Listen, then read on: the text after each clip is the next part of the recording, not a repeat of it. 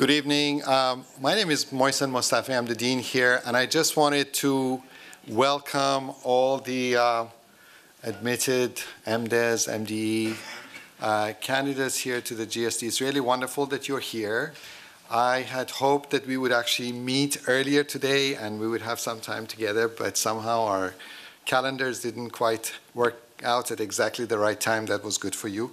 So I'm really happy to be extending a welcome. I'm so happy that you're here. I hope you've had a good day. Both the MDes and the MDE programs are really such important parts of the school. And over the last probably 5 or 6 years, we've spent a lot of time trying to work on ways in which the focus, the attention that these programs receive is something that is at the forefront of our attention. I think a lot of our faculty have been really focused on this. We're so proud of the faculty who are involved with this program, and we're so proud of the people who are participating in these programs. What is really, in a sense, significant about both the MDes and the MDE program is that they're really dealing with significant domains of thought that have important consequences in terms of the built environment broadly, and that they also are designed so that they are simultaneously areas of specialization, of focus, but they also enable a great deal of interaction between them. And this is important in a way to be able to come to the GSD and to concentrate on a particular area, but at the same time know that there is in a way a kind of broader milieu, there is a broader context for the work that you're doing, and that you are able to participate and engage with a much richer, in a sense, domain of interaction across these different disciplines. And I think the open projects that you've been hearing about today is also a more recent attempt to try and make the concept of interaction across the different tracks of the MDes program, for example, much more formally located, which I think is also very important. Obviously, we would love to, after the talk, to hear from you if you have any thoughts or questions. Once again, it's great that you're here. Those people who are here for the MDE program, of course, we're now going to be entering the second year of the MDE program, and that has also been such a vital program based on the collaboration between the GSD and CES, which is the engineering school here, and really focusing on sort of key challenges that face us and face the environment, and at the same time combining that with entrepreneurial approaches towards sort of addressing those. So in a way, the tracks that are in the MDes program, the 8 tracks, many of them benefit, I think, from the work, the artistic practice of Janet, who's here with us. I think Janet Cardiff is really, we're so happy that you are here. And as you know from the material that I think some of you have received, Janet has been working for quite some time with her partner, George Bures Miller. And after living in Berlin for quite some time, then moved back to Canada some 10 years ago, and has been very much engaged with her practice across the globe in many different locations. One of the things that I think is I sometimes feel when we're working in the field of design and we make projects, we make drawings, is that it's occasionally it's a little bit akin to making a kind of silent movie. In a way, because you make models, you make assumptions about the people who will be living in these things, but it's all either in the imagination or it's in the realm of drawings and models in a way. And so the thoughts that we all have about how a landscape will live, how a house will be occupied, and how a city will be a place for its inhabitants is actually constantly in the realm of our imagination. I think the work that Janet and her partner are involved with is really a world that also helps to, through sound, through other forms of participation, through movement, through walking, makes that world alive. And we have been very much, many of us, enthusiastic about this kind of practice, about the relationship between performance and, in a way, the way in which we imagine things. And that intersection of performativity and the spatial dimension of our practices is really something that is absolutely critical to what we do. It's with that in mind that also a few years ago we set up, for example, what we call a platform here at the GSD, which is a transversal academic, intellectual project across our departmental structures called a sensory media platform that has been led by a number of our faculty, including some of the faculty who are here, like Silvia Benedetto and others. And I think the purpose of that has been to go beyond the purely visual dimension by actually considering the sonic, the haptic. And again, I feel that many of the tracks of the MDes program really consider the relationship to the built environment in a much broader sense that actually connects very directly with questions of memory, history, temporality, as well as, of course, the sonic dimension that is so much part and parcel of what Janet has been doing. And I think we're all in for a treat, so would you please join me in welcoming Janet Cardiff. Thank you.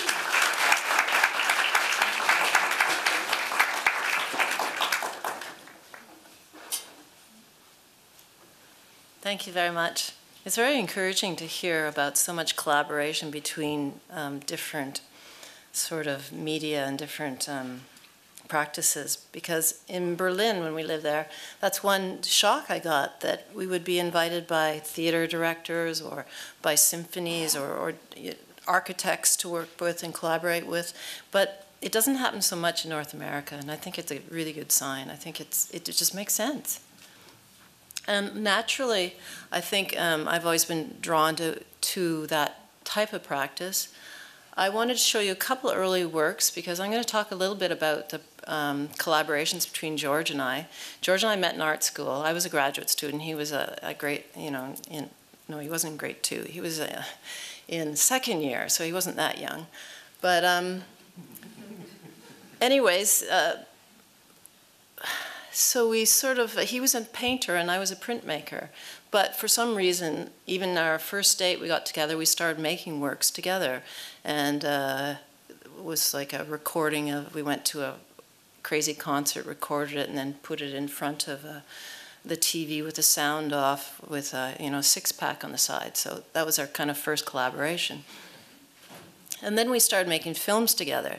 But he helped me in my practice, and I helped him in his practice.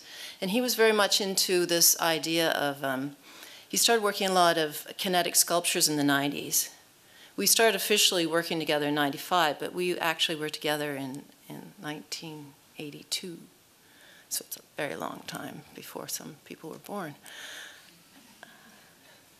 And George's, I want to show you this piece because it has the elements that keep reoccurring in a lot of our works. And this idea that what we know of technology, we can't believe, that there's magic involved. And it doesn't take much to have our beings want to be involved in that magic.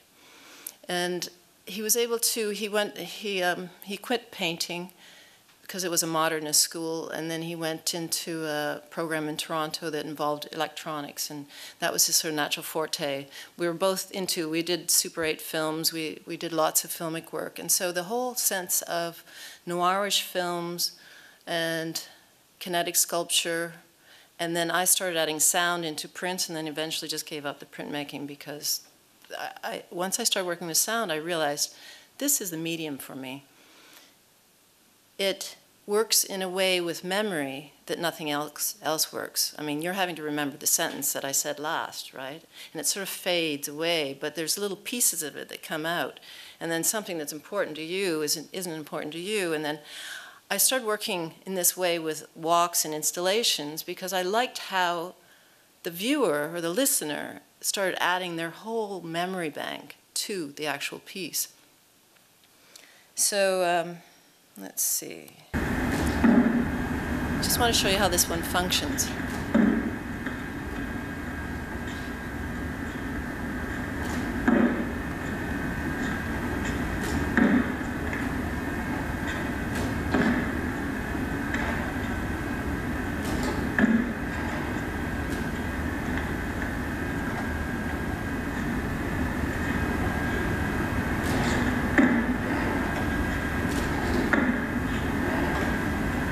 Actually controlled by a beep that he triggered when he was jumping, imagining and his beeping on the trigger made the TV move. So then I filmed him while he's doing it, and then I actually did this Foley sound. It's my footsteps that you hear because he couldn't coordinate that.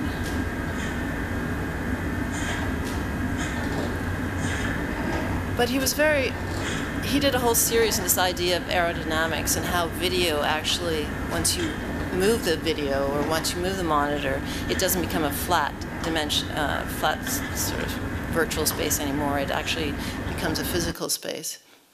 And at the same time, this is 1992 as well,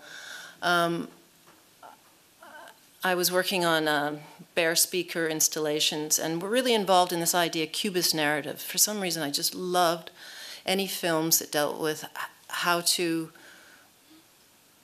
it's hard to describe because I have a sense of I see sound in ways, and I always want to make that sort of environment for the viewer. So I came to George with an idea.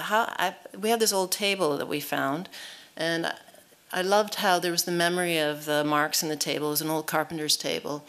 And I want to have sensors on the tables and then have the sound come around. And then I wrote script, and then I recorded sound effects, took stuff from the TV, did all sorts of things. And so, of course, George figured it out because he's really good technically. That's why we make a good partner team, because I'm not anymore. I used to be a bit, but he's so good that I've just let him do everything. And then, but I love experimenting with ideas. I'll give you a little. This shows a little bit of the soundtrack and how it started to mix. You ain't gonna get away with it, kid. What do you want? I see you hanging around him, making love to him, kissing him. Maybe I do like him, but that's none of your business. Picture this image. A small bedroom at night. Outside, you can hear the wind in the trees. A light shines onto the bed where a man. So that was, that's a really seminal work for me, and it comes back in some of our later works.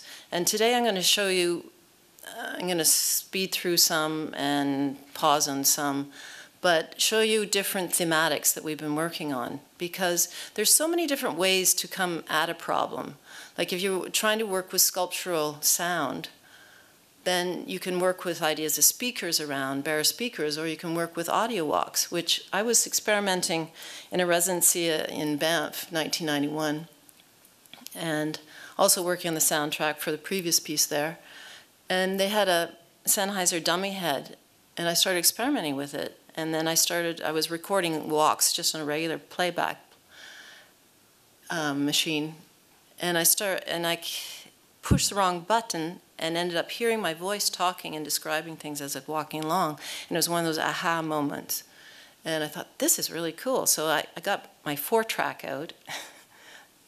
A 4-track it was a cassette deck. And it was a way of mixing 4 tracks. That was really amazing back then.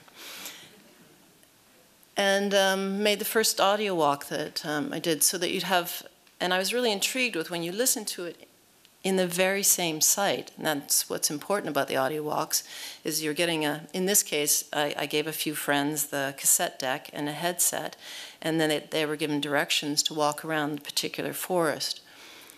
and you'd hear virtual people run by or hear fake birds and all that. And I realized that I was creating a film soundtrack for the physical environment. And that really intrigued me, and how for every person that's walking, it's a different piece. So and also I could have this surrogate relationship with the viewers, because I didn't have to be there and talking to them and like whispering in their ears and stuff, but I could have this thing that I just send them off with. And I didn't even know if it was art back then. And actually, I was kind of afraid to show it to anyone, because people really didn't. It's surprising to think, but 1991 in Canada, luckily there was a curator, Kitty Scott, who went like, oh, this is pretty neat. And then she gave it to someone else who was curating a show in Denmark, and then it actually, it went on from there, and it ended up in Münster, Germany. But it started getting invited all over the world to do these projects, and I think in 10 years did 20 different audio walks. And how I record them is we go to a particular site. George ended up editing them. And I just want to talk about technology and how it's such an inspiration. Because, you know, first it was a 4-track, and then it was reel-to-reel we did a walk. And that's really impossible, because you're working as a visual artist invisibly, having to work in a studio and do like a written script when this sound goes up, when this sound goes up. And then Pro Tools came out with a computer that could actually do it in 1996. And it was really hard to do like 8 tracks and have the computer still run. So that sort of thing made a huge difference. So I think a lot of our works actually got, once the technology came out, then we were stimulated to do something. So I haven't described that these are recorded with binaural. That's a piece that was in Central Park that's actually still available online. If you're in New York and want to do an audio walk in Central Park, you can download some photos and other things. But this is a piece, the last audio walk that we did, because it started to be a format where we kind of got bored with it. I got bored with writing the scripts for it. They became, you know, we always like to push ourselves in every different piece we're making. Or actually, I really like to learn from my art. And it's surprising how what you make, I'm sure you all find that here in a work environment like this, because it taught me a lot about ideas of virtual reality. It taught me a lot about where a body can be related in space. Because what you do is I walk around with this blue head, and she's got 2 microphones in her ears, and it records 3-dimensionally, because it's the way we hear. Because if I go like this, the microphone records it directly here, but with this microphone, it records the sound bouncing to that wall, and then back here creates a 3-dimensional picture. So when you're listening with headphones, it is a 3-dimensional thing. It's called binaural, basically 2 ears, 2 audio experiences. So this is me directing the invisible soldiers. And every site, it's like creating Foley sound. You're creating environment. These people are running by. And it's so important to be right exactly on the spot, because you don't realize how much you know about sound when you're listening to a situation. Because if you listen to this piece in this room, it sounds like a recorded thing. But when you're on location listening to sound that was recorded maybe a month before or 2 weeks before in the very same location, then there's slightly different sounds, like maybe a dog walks by and it's not there in reality. But you have this syncing up. So you have the recorded space, you have the physical space, and then you have this third space that creates a new world. And that's what I was very interested in. As well as the textures. This was Louisiana Museum, Denmark, which is a wonderful museum. It's one of the best museums architecturally, I think, for many generations. I can't remember when it was built, but the museum itself actually has so many different spaces for the viewer to encounter, like low ceilings, high galleries, underground galleries, ones where you see the outdoors. And this was a George Trachis sculpture that I walked on from the museum. To me, textures are so important, and the George Trachis sculpture had a variety of textures because you unconsciously hear the footsteps. And you know that you're walking on metal when you're walking there. You know you're walking on stone. So it's funny because it's just like when I used to teach drawing, or when I took a pretty basic traditional BFA. And so when you're drawing, you think about textures, you think about this and that. It's the same with sound. When you're looking at a location, you're always thinking about textures, small space, an alleyway versus a big space. So whenever George and I are designing the walks, we have to think about, like this one is, it's still available, I think. The building has totally changed. It used to start at the, let's see, there's part of it. Used to start at the Whitechapel Public Library, and now it's the Whitechapel Gallery. But I think they still will let you do it, and it starts off with the library sounds, and then you walk through. But that was important, this kind of space. This is kind of like a Jack the Ripper space, and then you end up in the Liverpool station, and you go through all various things. So you get a sense, your body totally gets a sense as it's Turn walking left around. at this corner. So this is just a very short sound excerpt from the actual piece. And this was in the East End of London, around Brick Lane. I don't know if any of you remember, there was a series of bombings by I think he was a homophobic person in the end, and terrorist in ways. And he was putting bombs in various places, but bombed Brick Lane like 10 minutes after I walked by, basically recording. But in this piece, we used a lot of sound effects because London has such a history. You know, there's sounds you can bring from the war, there's sounds you can bring from the Blitz, and then there's car alarms, there's this and that, from all different time periods. Like we even took, you know, some helicopters from Vietnam. And I love how you can take all these different spaces and put them together, and they create one new space. It makes you think about so many different things philosophically, about how we exist within these spaces and how we bring all these spaces with us, sound-wise, acoustically. Turn left at this corner. Sorry, one thing I wanted to say. The sound you hear is the sound that she's hearing. So you're not actually hearing the actual environment that she's in. You're hearing the recorded audio. Turn left at this corner.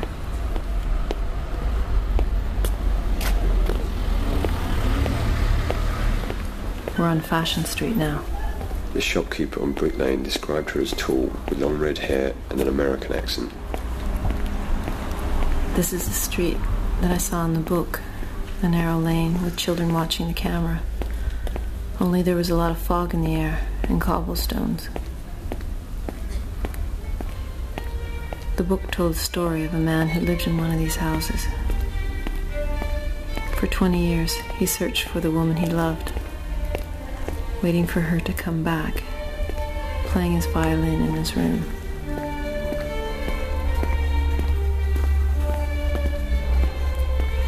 How can we just walk over their footsteps and not remember?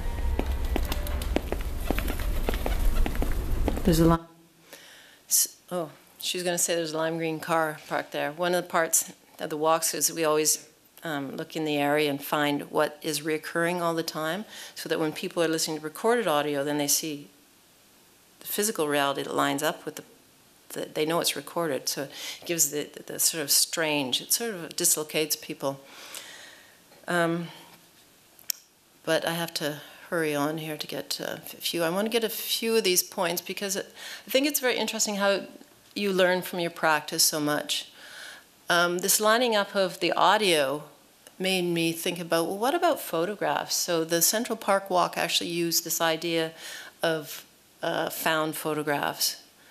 And like Mohsen was saying about researching the area, in London I did tons of research and historical research in this area and would bring up particular stories. And I posed these photos so they weren't real, but most people thought they were actually found photos because I made them look like 1970s photos. And the idea there's so many couples in the park, and then brought out this story. But it gave the idea of the video telescopes. And in this one, I'll show a very short excerpt just because it's hard to describe this work because it's very much about being there at site. So as we were talking earlier about documentation, it's almost impossible. But I think this gives a little bit of an indication. By the way, this is the old SF MoMA before the renovation. Like this is 1999, so now that the wall isn't even there. First they put a wall there, and there was no parking lot, and then now there's not even a street next door.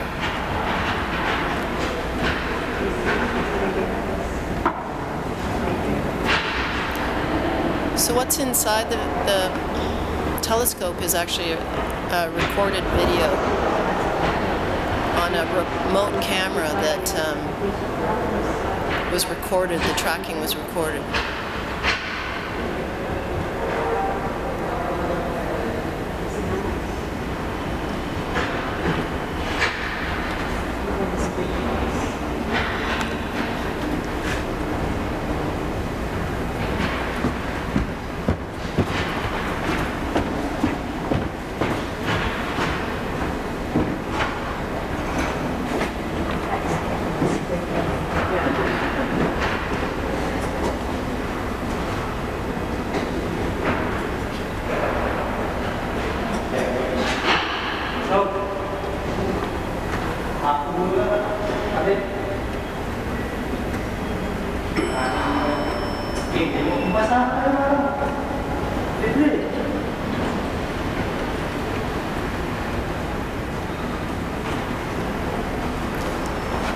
Sorry, I love her smile, so I just have to wait for that. But that gave us the idea that one day we were sitting having coffee, and I was just playing around with one of these, you know, hi-8 video recorders, fancy thing. And George got up and went in the kitchen, and then I replayed the video and went, this is the same as a telescope. Why not have the people be the, you know, the moving around instead of the telescopes moving around? So then we were invited to do an audio walk in Pittsburgh and I had said to Madeline Grinstein, the curator there, well, I have this idea I'd like to work on. I don't know if it'll work. We've never done one before, but we want to do a video walk. So we had to buy all these cameras and had a sort of matrix story. And then we did one in the theater in Berlin, the Hebel Theater in Berlin, by a director who's asked us to do a couple projects. And it's really great because they still mount it occasionally when the theater's empty. But now it's on an iPod, or iPod Touch. And it went backstage and everything.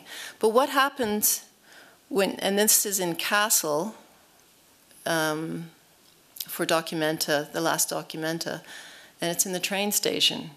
And it's interesting with historical stuff.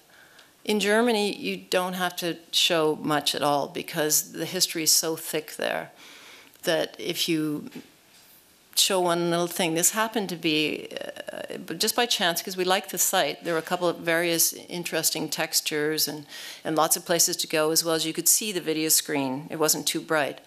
But also this was a train station in Kassel where they, on track 13, they'd ship Jewish people to the camps.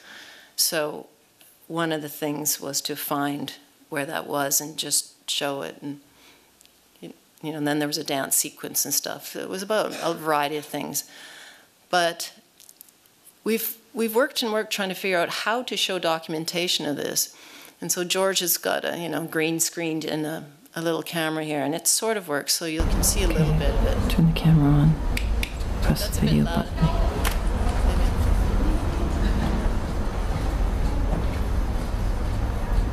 I'm sitting here right now with you in the train station in Kassel, watching the people pass by. It's very intimate in ways, watching people. You can see how they walk, so you can tell if they're happy or sad or lost somewhere in their minds.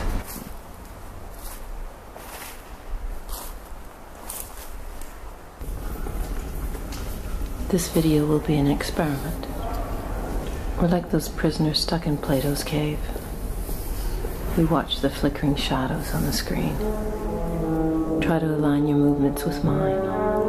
Move your screen up to the left as I do. A red coat. I used to have one. Wonder where it went. So many people wear black here. Garbage garbage pails have moved.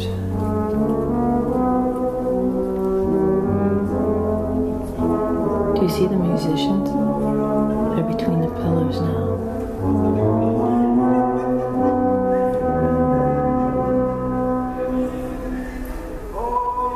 Let's get up.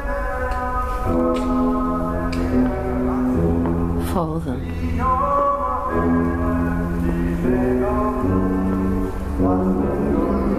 And turn to the right.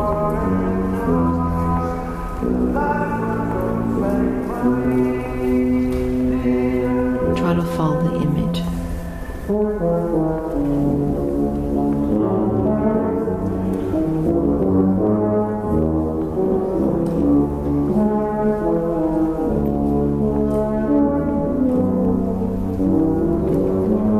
Now stop and watch.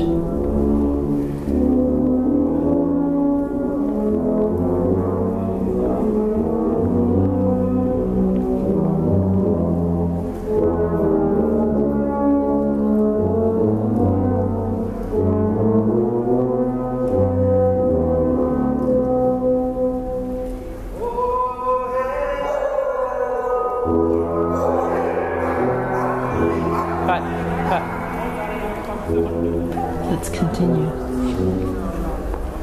That was one of those happy accidents. Oops. So that's where they start. There always has to be a handout system, and then there's a couple guys waiting behind, and it's important to me that they actually go individually, so you don't have that sense that you're in a crowd. So it's always the ergonomics of a piece is part of the piece, and the people who hand it out are always part of the piece. I just want to show you this. This is George has a Steadicam at the back, and a cinematographer we're working with there. And then these are the fake crew that we're photographing the ballerina, and it was -20 in this train station that day. And that poor ballerina would be like, do this, and then she'd run off, get her coat on. It was so cold to do this production. Germany had a very cold spell. So now I'm going to skip to, that was 2012, but I want to show you, I won't show you much video of this at all, but we were trying to figure out how to use this binaural within a sort of theatrical situation so that you'd put on the headset and go in. This is a piece that's one person for every, and it's a 5-minute long piece. It was a disaster at openings because there were such huge lineups. But it was a sort of a Hitchcock theme of a little opera singer that we had a little video projection of. And it's called Playhouse because everything's made of cardboard. But you couldn't tell from that, but maybe from this one. This was the one we thought, oh, it's great. It's like 3 people at a time. And when it actually showed at the Tate Modern opening, and people were grabbing them off other people's heads, the headphones. So that didn't work very well. And I don't know if you see here, but it's actually an architectural model that's in 3D perspective, so that the little seats at the front are very tiny, and then they got bigger as you went back. And then George and I made this film, and it's some breaks at the end, and there's a shooting in the theater, which was very kind of prescient, and it's kind of a film noir film. And then we were invited to do the Venice Biennale, and we thought, well, we'll make a bigger piece. The Canadian pavilion is like the tool shed between the British and the German pavilion. And it's that shape. So we basically made a structure that would fit into it. And then it's a bigger theater. But we really pushed the whole idea of the cubist space here, and cubist narrative and cubist film, so that this piece starts with the sound all around you, and then it goes into the film, and then a character comes forward. Like this is, like we recorded within the box with the head, and then bringing in other sounds we recorded in an empty apartment room, and another singer. And then I heard a man pass by under my window last night. I listened to his footsteps as they faded into the distance. Only the second person this month. How long have I been here?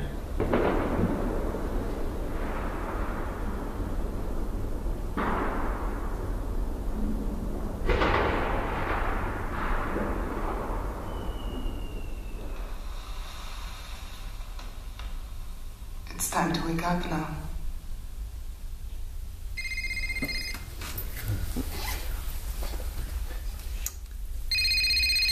Pronto? Non posso parlare adesso, sono al cinema. That's actually Carolyn Christoph answering her phone in the physical sculpture. But we'd made a film, and then we recorded it regular with a boom mic, and then we re-recorded in the Delphi Theater. And whenever you listen to it in the actual artwork, it sounds like you're in a big theater because it's recorded with binaural there, but there's a plane goes over. So in Venice, you thought there was a plane going over, but it was actually in Berlin that was going over.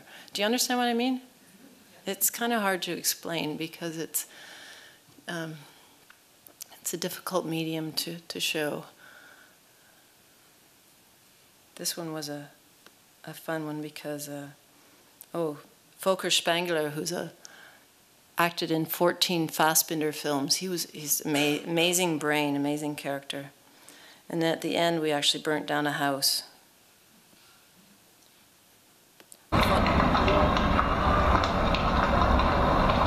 I phoned up my dad and said, "Have you taken down that house yet that it's on your extra property?" He goes, "No."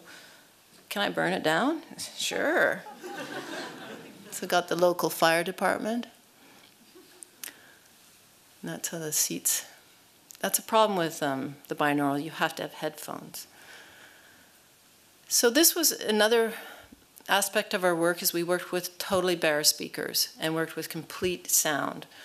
And the very same year that we did the Paradise Institute at Venice and also moved to Berlin, we produced this piece.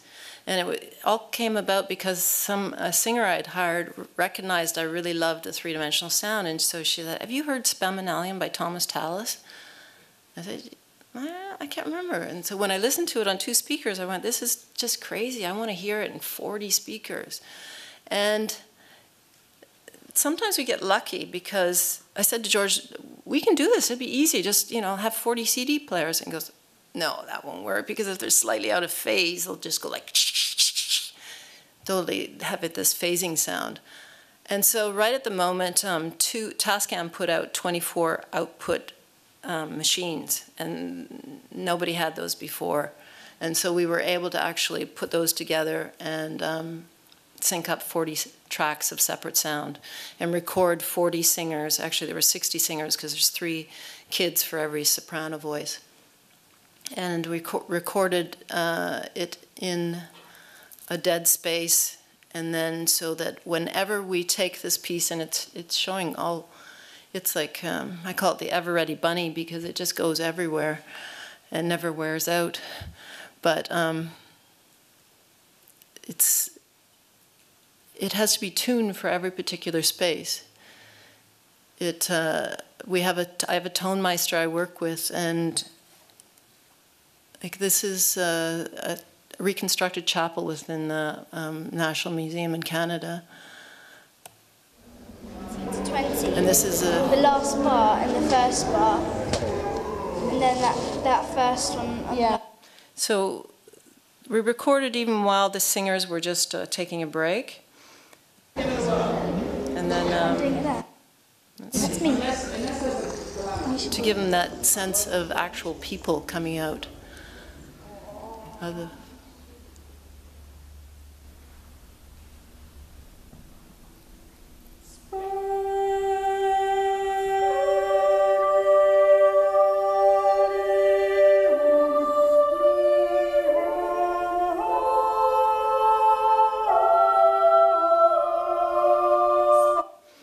That's all I'll play because it's really hard for me to hear it on 2 speakers because I'm used to hearing it on 40.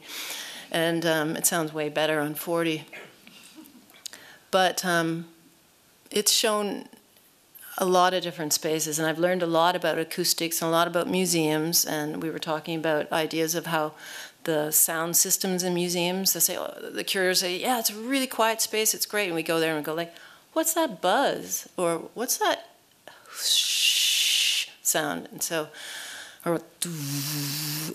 we have to, we have our tone meister go to every particular space, make sure acoustically it sounds good. It's not, you know, the funniest thing is some of the, oh, I'm sorry, I meant to turn that off. It's supposed to be off. Oh no, I see it's on red. Some of the most beautiful spaces actually sound the worst. Like the worst is glass and cement. And let's see, some of the, we discovered that you can't show in any carpeted spaces. You can't show in, you know, sometimes they have weird spaces like this. This was a terrible space. It was visually beautiful and kind of spooky, but it was very hard acoustically. This was a very difficult space. It was the first piece that had shown there after they took down the big kiefers at the, it's in the Hamburger Bahnhof in Berlin. So what you can see on the side, there's hanging curtains. So we hung curtains this far out from the wall, all through the entire space. A very thin piece of material, but it was enough to stop the echoes. Because this piece, The Murder of Crows, we decided that we wanted, it was a big jump between 40-part motet in 2001 to this one, 2008, but we kept thinking we wanted to make a piece that was same kind of physical audio sound, but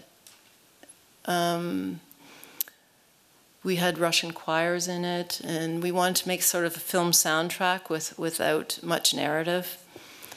And it's got big waves, surf. It's a huge amount of sound, and it's usually shown in about a 70-meter long space. So it's shown in a lot of different amazing spaces. And one of the themes behind the piece is the Goya, you know, the Goya etching, the sleep of reason brings impossible monsters. Is that what it's called? Yeah. Anyways, this idea of the nightmare. It was actually after the Iraq War, and reading the Herald International Tribune all the time, and reading about the victims of the American bombs. And one story I read was a father coming back and finding his daughter's arms hanging on the chandelier. And so it created a whole, this is also opera within this piece. As well as we were in Nepal for, this is it at the Armory in New York. It was a wonderful space because it's all wooden floors. And we needed a dead space so that you could actually see the sound move around. If you have too much reverberatory space, then the sound, it just mixes together and you can't really tell where anything is. But it was very important to us to be able to see the sound.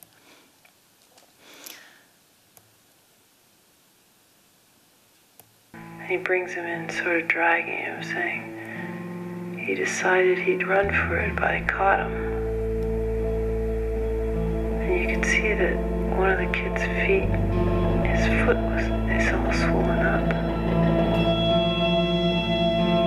His toes are all big and purple. He's crying and looking at us, saying, "Please help me, please." So I was in Nepal for 6 months, and I started having very nightmarish dreams, and so I started recording them. And so this piece uses 3 different dreams as a structure. And they're all very bizarre dreams, but then we made sounds that sort of go with it, and had a composer in Berlin work with us on it. Then in Kassel, we had to create this sort of structure with narrative for that last piece, because we found that people couldn't, or we couldn't, remember, it's a 30-minute piece, and we couldn't really put together in a very nice way, aesthetically, the sounds from the beginning to the end, to the middle. So we had to sort of join it up with a kind of a sense of narrative to bring it together. But with this piece in the forest, we were able to do it because we had this, the content was a forest. And I'll play you a little excerpt just so you can see. There's 24 speakers, recorded surround sound. And so half the time you don't know what's real in the forest. And it's called a short history in ways, because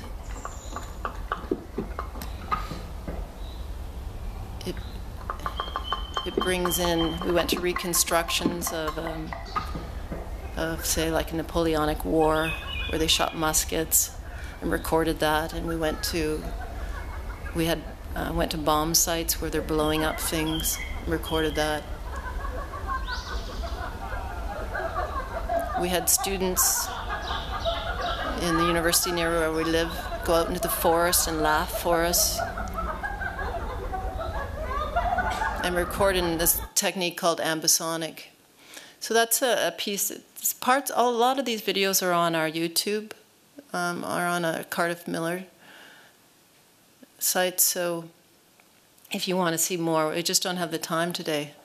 Because I want to get in a certain amount of themes, because what we started discovering that these pieces of equipment had a sense of anthropomorphic quality, that they became so physical that you started, like people with motet would walk up to them and they'd feel comfortable walking up to it, but every speaker was a singer. So I knew sort of who that singer was, and I recorded because I remember because I'd been there recording.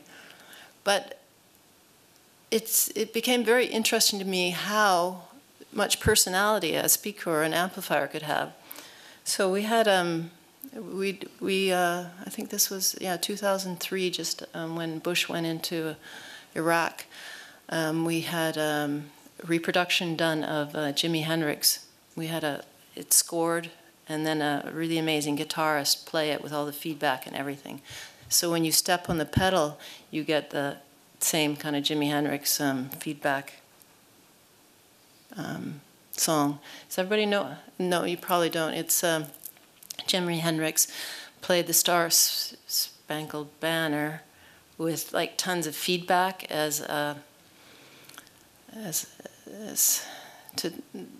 against the Vietnam War, basically, as a protest. And so we were using it in the same kind of way as a protest in ways. But it's a very loud piece. This is one of my favorite pieces. It's a very simple piece. We found a set of slides in our basement that actually had been George's grandfather crossing the country. And I just wanted to talk about this a bit because it's about transversing through someone else's pictures a whole landscape.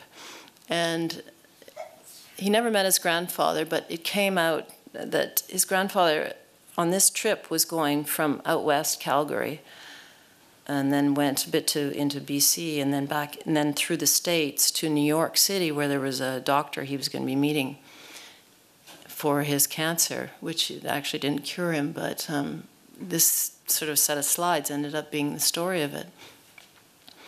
But when we were looking at it, I set them up, and then we set up a recording head, and George and I sat and talked. And we reproduced it by having George's voice coming out one side and my voice coming another. And this piece had been intentioned to be just a part of a big installation. And then when we actually replayed it, we realized we had something interesting. Because what happens is it looks like the voices are controlling. There's some slides in New York at the end.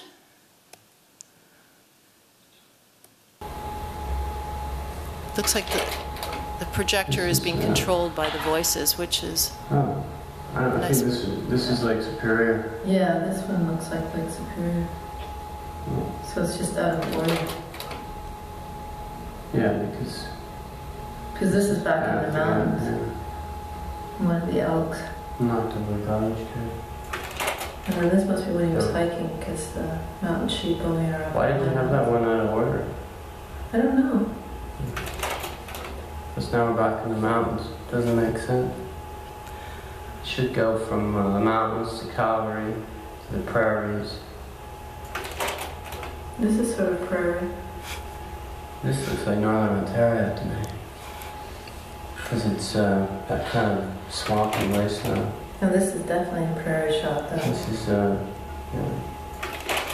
It's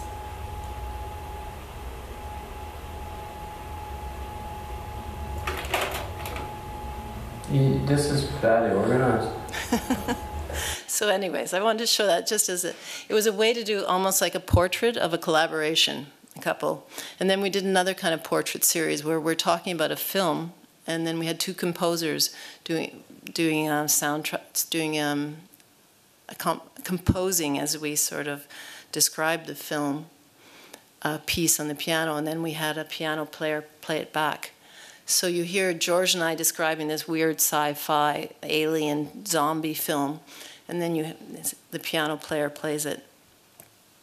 But we did a few musical instruments like this, and then this was actually our first. This is another kind of series that we work in. It's almost theatrical Baroque. And it's called The Dark Pool, and it's in permanent installation in Dusseldorf at K21, if you're ever in Dusseldorf. But it became our first official collaboration because we couldn't remember whose idea it was. And we're just kind of like echoing how messy our studio was, and we kind of enjoyed that. So we just started adding things to it, and then adding sound. So it's censored sound as you walk around. But, and then this is another piece in a genre, 10 years later, called Opera for a Small Room. And we had the title about 4 years before we did the piece, because we liked that title. And then we decided to create a situation where the record players were being played by the speaker. So that it's kind of magical, because at one point the record skips and then the shadow moves in the room and it fixes the record player. And another point where there's surround sound outside and a train goes by and the chandelier shakes. So it's all kind of like these stage effects. This is also kind of a reference to Krapp's Last Tape, which has always been an amazing play, you know, a Samuel Beckett play. And I've always really enjoyed that. So it's, and then the lighting changes, and in the end it becomes a rock opera. So it's actually a sad piece. It's a 20-minute piece. It's all about a man whose wife left and something happened on the road. There was maybe an accident. In the middle of the stage, this is the beginning. A man sits alone in a room, surrounded by speakers, turntables, and records.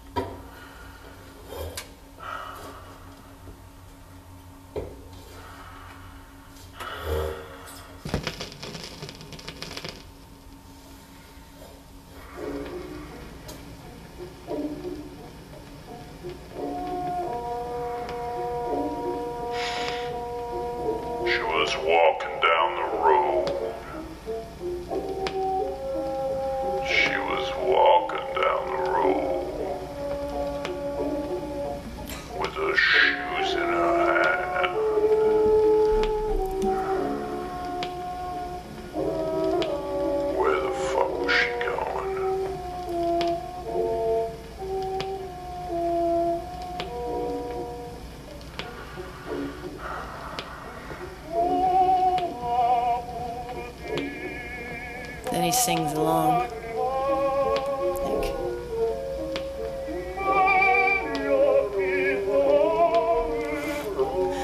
So it's kind of a funny portrait, but at one point all 8 record players are playing all opera songs together. It's just a crazy cacophony of opera. And then this is another piece. This came out right after all the photos of Abu Ghraib, you know, the torture photos that hit all over the world, and the horrendous activities that were going on there. And at the same time, I was reading Kafka again, and read that in the penal colony, and it's about conceptual killing through bureaucratic punishment and killing. So we decided to create a killing machine that you walk in and you press the button and it turns on the piece. And it's a 5-minute piece. And at first we thought we'd have like 8 robots and they'd be all dancing. And then we realized that robots were too hard to make and too hard to program. So we ended up with 2. And then it changes the lighting. The dentist chair changes up and down.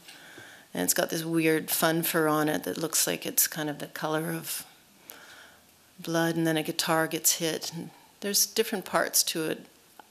This series that we work on is very much, it's a reference to theater. It's kind of a hybrid between theater and performance art and between art, visual art. I'll just show you a little bit just so you get the idea of movement.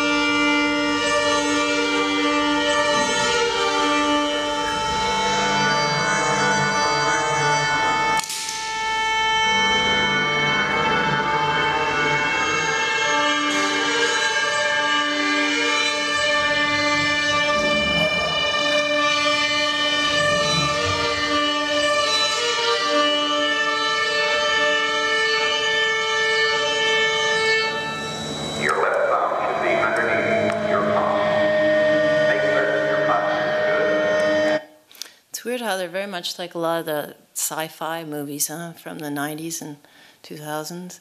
These robots moving around the field, like the Terminator. And then at the end, of course, there's a mirror ball.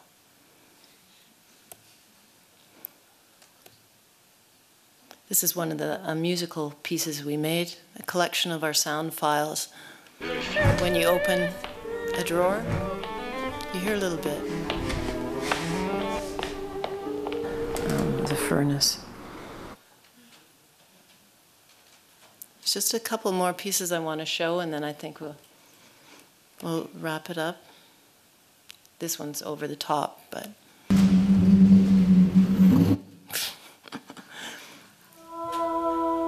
Now this piece, we decided to experiment F-sharp minor. So we invited quite a few musicians into the studio and said, okay, why don't you go with this click track and then play, doodle around, whatever you want to do in F-sharp minor. And then we mixed it all together so that we have 70-some speakers here, I think, bare speakers, and I think there's 4 piano elements coming out, and then there's a rock drum section and guitar in one area. But we had them record for a loop of about 2.5 minutes so that the piece is mixed. Sorry, I didn't tell you, there's sensors around the table. There's, I think, 5 sensors in each side, so as you walk around, your shadow turns it on. So if there's one person in the room, you'll only hear a little bit.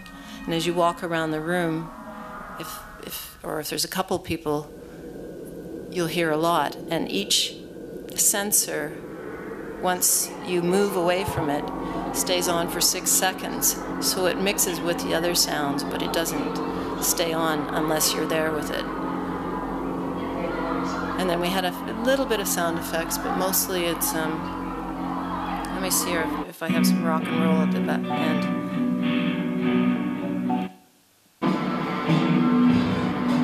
Move fast around it. So basically, it's kind of like a DJ. You can play it like a DJ table almost, or something like that. Kind of a conceptual instrument. And this was one of the crazy pieces that we've last made. It's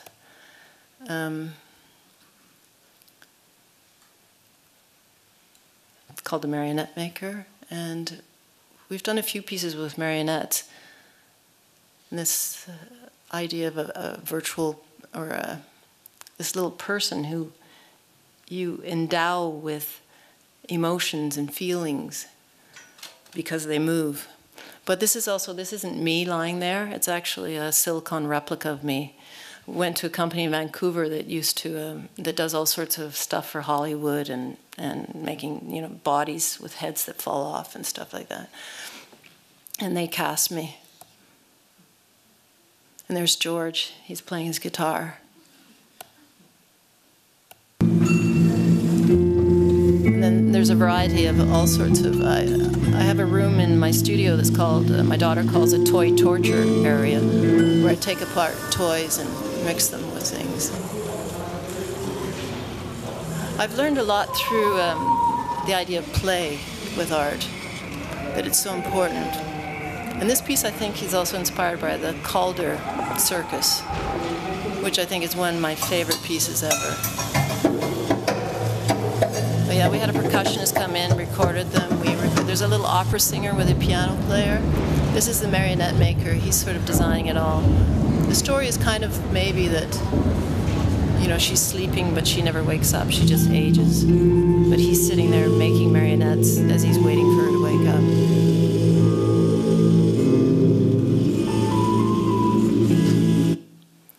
And then this is a piece that came afterwards, because the piano player wanted another role. And so that little piano player actually, I don't know if this footage shows it very much, but he plays the whole piece. And then the sad waltz and the dancer who couldn't dance.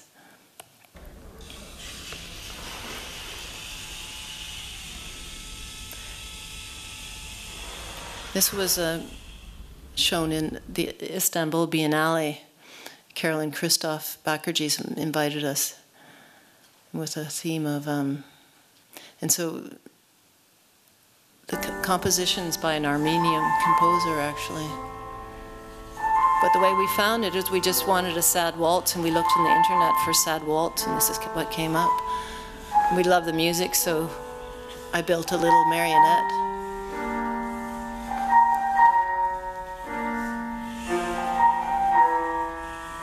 I find it a very sad piece.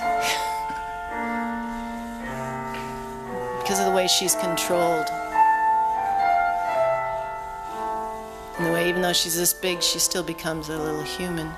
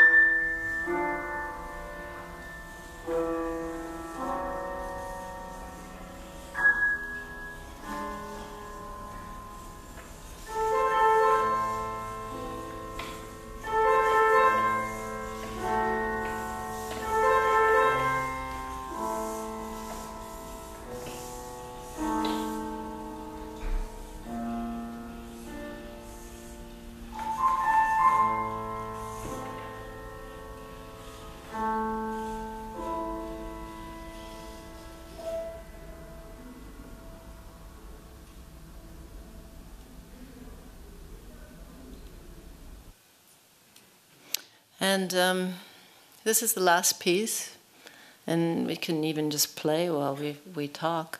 But it was made for them. They have a building at the Menil in Houston that they had a reproduction of the what was it called? The Byzantine Chapel from Greece, and then it was empty. So now it's going to be their project space. But we were the first in there, and it's basically a big black box that was very tall. So we just decided to make a big mobile, and we couldn't figure out what we wanted to work with. Like, we tried hanging a whole bunch of things, but everything we hung had meaning. And then, I shouldn't say this, but George was in the bathtub, and he said, "Jan, what about mirrors?" I said, "Yeah, that's great," because mirrors have this sense of, like, we found all these antique mirrors, and you think about how they've been looked into by so many people and where they've come from. They've come from, like, people from all over the world have traveled as immigrants and brought their mirrors.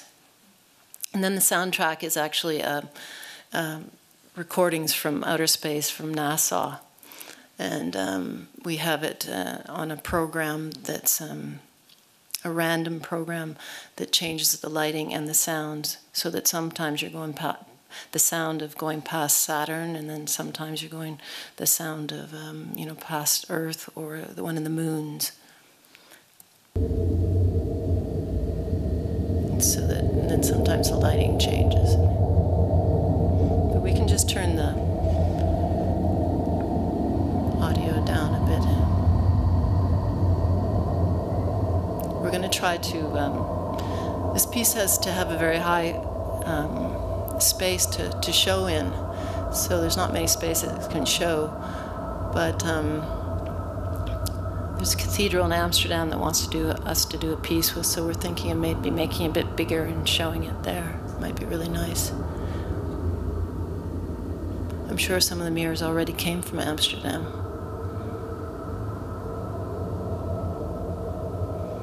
It's called the Infinity Machine because in the center of the piece there's a couple of mirrors facing each other.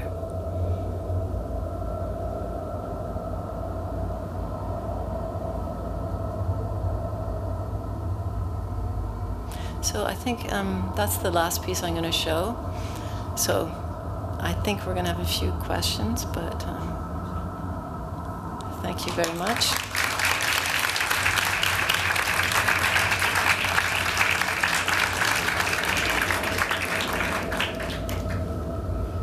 And that was the speed version.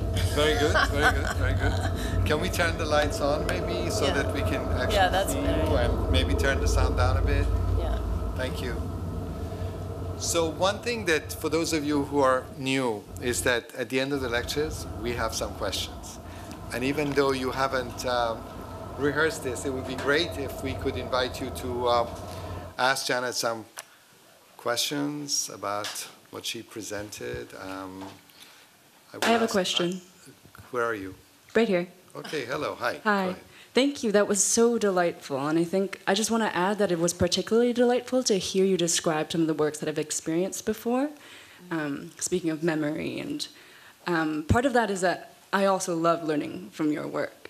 And it's your facility with layering, and yet the fullness of experience that results in that, the fullness of all the operations through the body. So the first question that I have is about spaces that are bad for sound. And if you could describe that more, because that to me sounds like a frontier of work, that there's no space that is bad for sound, but you have to learn how to choreograph and how to operate in there. And the second question is about... Do you mean interior spaces or natural spaces? You describe, I think they were interior spaces, the spaces that you pointed out that were bad for sound, but maybe there are some that I missed. Mm-hmm. And the second question is, how high do these mirrors have to be hung? Because I have a great idea for where they could go. I forget how high it is, actually. But it's about this high. Yeah, it's about this high. It's about 8 meters. About 8 meters, yeah. But with sound and space, it's interesting how we get invited to some of these spaces, like even with landscape architects. We've been invited to a few projects, and we generally find it a bit difficult because usually landscape architects get to work around, say, harbor fronts or something like that, where they want the space reactivated. But it's already a busy space, and there's usually a highway next to it. So we've never actually completed a project with any of the projects there. But the last one we were invited to was, it was described as this nice little old alcove of very ancient olive trees. And we get there, and there's a highway right next to it. And we go, like, we can't do a speaker piece here, because it would just, you're constantly thinking about the traffic going by, and you can't. So it's really hard with spaces. For motet, natural light is really nice. For some reason, and the best space I think it's ever shown is the Cloisters in New York City. It's showed at four different places in New York City, including the MoMA and PS1. And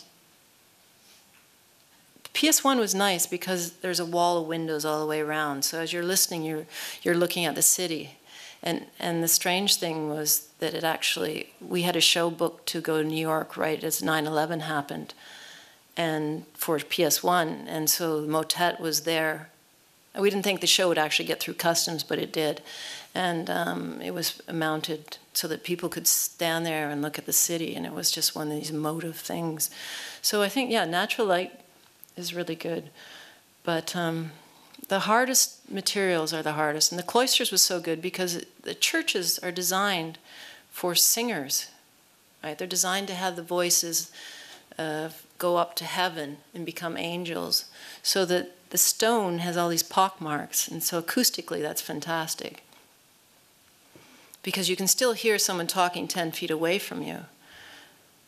But start thinking about when you're going around to different buildings and seeing if you and your friend can hear each other from 3 yards away,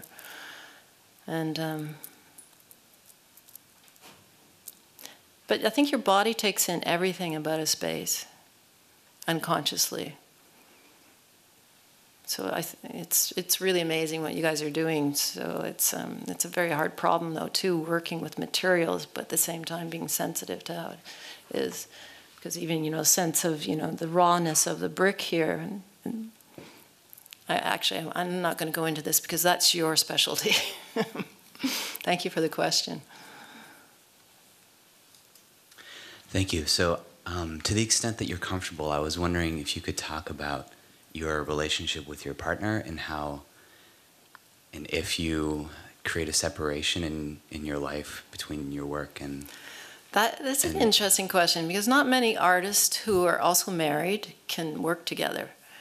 But it just started out really easily, and he's not a man with a lot of ego, which really helped, because for a while he gave up his practice to edit my audio walks, because we became very busy with audio walks for a while.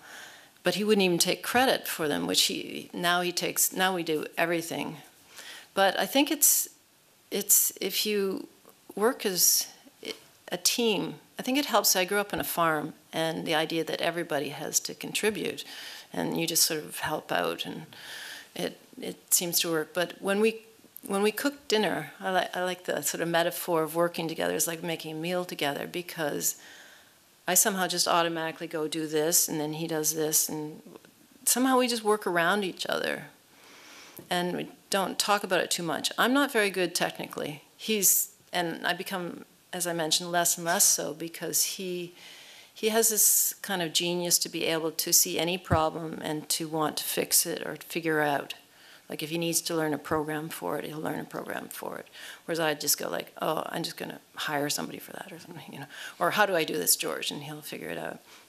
So we kind of, but when either of us comes up with an idea, that it's really good, because you still have to watch how you respond to that idea. Like you can't say like, oh, that is so goofy. How could you ever think that? Or like that's like, But you might think that, but you have to still watch, like saying, well, I don't think so. You know? But we're pretty blunt with each other. Like and he's an editor that I trust. Like I've written some really bad script, and sometimes it gets past him, but usually he goes like, crosses out. I have this whole collection of Post-it notes I came across. It was like, this is so corny, you can't write this, you just blah, blah, blah, you know, like that sort of thing. Maybe I'm telling too much, but... Do you see your relationship as an undercurrent in any of your work, or have you taken that on as the subject of any particular piece? Well, the road trip that I showed you, actually I ended up editing the audio, because we had all this raw audio of us talking about these slides and how I had put them in the wrong order and everything like that. So I edited out the parts that made me sound bad. But that kind of thing, that's the only piece I think that's really become about us, in terms showing us how we work together and how we relate, and saying like, he is a different type of thinker. He's like, for the Venice piece, when we were editing that, I did a lot of the rough cuts. Like I'll throw things together, and then he'll do the fine tuning, but then he's really, really good editor. So then he'll find things, and then I'll say, well, but what about this? So we seem to really bounce. We're really different. And he works kind of night shift, and I work morning shift. So we have enough time separate that when we come together, it actually works. And we both really trust each other. He doesn't like going to museums. He doesn't like looking at art. He likes going to dance performances. And but I love going to museums and looking at old paintings or looking at whatever. But so we both have a love reading. And I think a lot of this stuff comes from reading. But yeah, I don't know really why it works, but we also have a very strong relationship. And we were like 20 and 23 when we got together, so we sort of grown together, I guess. Hi. Not that it's all just roses, but... Hi, thank you for the talk. I thought it was really... Oh, sorry. Hi. Hello. First, I want to say how disarming it is to hear your voice in person, because it's so like such a thread through the work. This kind of calm, sensible yet commanding voice. But I'm wondering, what's interesting about experiencing your work often is sometimes you disperse the audience, or you isolate an audience member, or you unify them. Like some of your work, one feels very antagonized by other members of the audience, and other times you feel very unified. like with 40-part motet, the cloisters, where people are crying, it becomes a very kind of powerful experience. So I'm wondering how you strategize towards an intended audience or respond to how an audience is, engaging with your work. Can you expand a little bit more on that? Given how active I've found the other members of the audience to be in terms of your work, like Opera for a Small Room, or I remember seeing Killing Machine in Miami, and everyone is just like, what do? We press the button and now we're fucked. Like, how do we deal with that? But I don't know how you would predict that or set of responses by the audience as you're kind of constructing or imagining the work. Yeah. And I'm wondering how maybe an audience response would shape the work or guide your sensibility towards other works. Well, with the walks, they're quite different than the installations because it's really essential that we don't frustrate people too much and lose them. So we always have test cases. We do the rough edit first, and we get a few test cases that, different people, some curators, some writers, some artists, because artists are much better at finding their ways around than writers or curators. So, but if people end up walking, when I record, sometimes I record on site, but other times I'm always recording the footsteps on site. And I tend to walk with shorter footsteps than someone who's listening. So then there's all this whole ergonomic of, George actually goes on site with his laptop now and edits while listening to it. So that most times you have to take out about 10 footsteps. Because as you're walking, you're hearing my breathing and you're hearing the footsteps, and it's very much, it's so much part of the piece that the audience and the sound or me, kind of like a virtual me mix. And so that you don't want to have them always like way lost or, not syncing up with when there's a building that I say, oh, look at that cement wall. It's got a big hole in it or something. And it's nice that they share because I think it's about this sense of intimacy and sharing. When I first started doing the audio walks, there was a lot of dialogue about how the Walkman was alienating people, which is kind of a funny dialogue now with all the iPhones and iPods. And then when we did the audio walks, we realized that people would come back and they'd say, oh I see way more with doing this than I ever saw. So it wasn't canceling the vision, but it was also making them feel really intimate with somebody and sharing with somebody, which I thought was kind of interesting. So, did I answer that enough? Yeah, sure. Thank you. It's a complex question because the audience is very important for a lot of the works. Hello. I think that was a really great lecture. Thank you very much. What I'm interested to hear from you is how you relate yourself in the early walks you were doing to the marionette in the later ones. Because I find it interesting how you earlier described in the first question that your body reacts to the environment, but yet in the walks, the people listening to it are disembodied in yourself. And then when watching kind of the performance pieces and the theatrical pieces at the end, you're almost embodying the marionette as an emotion. And how you can kind of relate those two parts of your project. Well, I've never thought about that. That's a very interesting thought. Thank you. Yeah. It's, the walks, the funny thing is, too, when I first started them, there was some dialogue about power and control. And then some people, there was actually one critic that wrote, well, I don't like this sense of control, being told where to go, turn left here and turn that right there, like a marionette.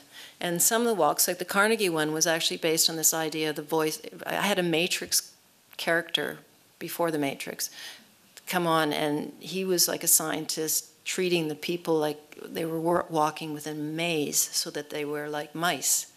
So there is that kind of weird conflict between being controlled by the marionette, by the marionette maker, who is myself and George.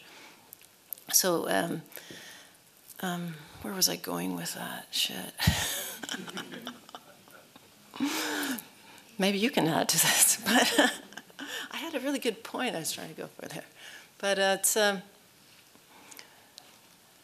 yeah, but it's kind of like that game as a kid when you're, blindfolded and you're led around.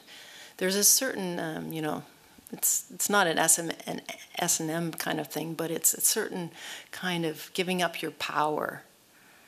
It's enjoyable to give up your power and get into this idea of play. So there were some people who had a problem with it, but most people like to be led and like to get into this idea that it is play and like to line up. And also what I found is I was surprised that so many people like to behave.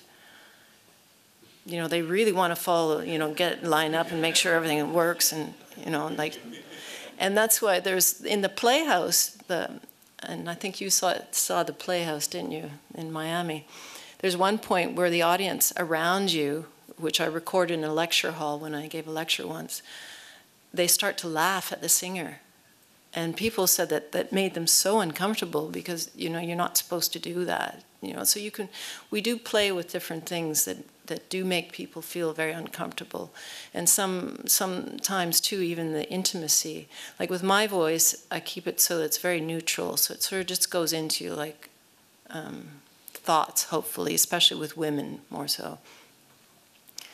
But there is a sense of intimacy there that can get a little creepy. So it's a hard thing to work with. So I think that's a very interesting comment you made.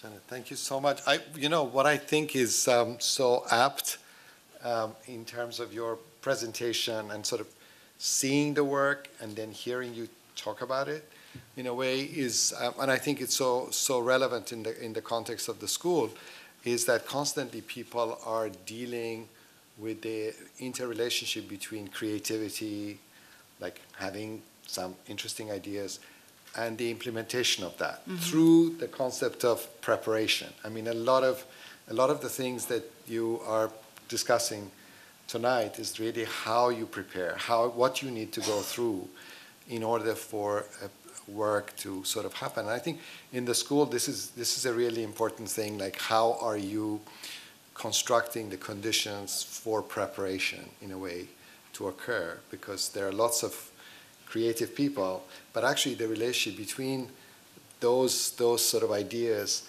and the circumstances of realization, I think, are really really important. And I really thank you. Can I add one point on this? You just made me think about, because with architects, so often you're asked for a design concept, right? And in design, there's all the famous stories about designs on like napkins. But one of the things, some artists are able to totally pre-conceptualize something. But with George and I, it's never like that. We can pre-conceptualize something and then it completely changes. And for us, one of the main things we had to learn was to follow the peripheral. Because usually your first idea or the main idea is bad. It's kind of the most obvious or something. And your intuition and your unconscious can come at it. And it's like lying in the bathtub. Sometimes an idea does come. Or when you're playing around in the studio and then you discover something by a material that goes together. Or my daughter would do something and go like, wow, that's really cool. That sort of thing. You have to, I think for us, that's the most important thing in our art practice, to be open to whatever happens. But with architects, you can't do that. Yeah, but what a lot of people in this room are doing are actually also not that. Yeah. Because I think the exciting thing about the programs, if you're dealing with questions of conservation, that's what I was saying to you earlier, you're dealing with aspects of memory, and you do that installation, and suddenly there is the appearance of the space, but there is also the memory of that space. And what actions do you take in order for that to be something simultaneously contemporary, and at the same time it has a kind of history or a kind of historicity? And I think in all the programs, there are different ways, because you're using technology. I mean, you're talking about art, but actually you're talking about technology in a way, and the relationship of technology to questions of representation and how we kind of relate those to everyday life. So what I think is so positive is that if you take any one of our programs, actually there is a way to to make a connection with your work, which I found normally that doesn't happen. So that's actually very exciting. So anyway, thank you very much. Thank you all very much for coming. I hope you've had a good day.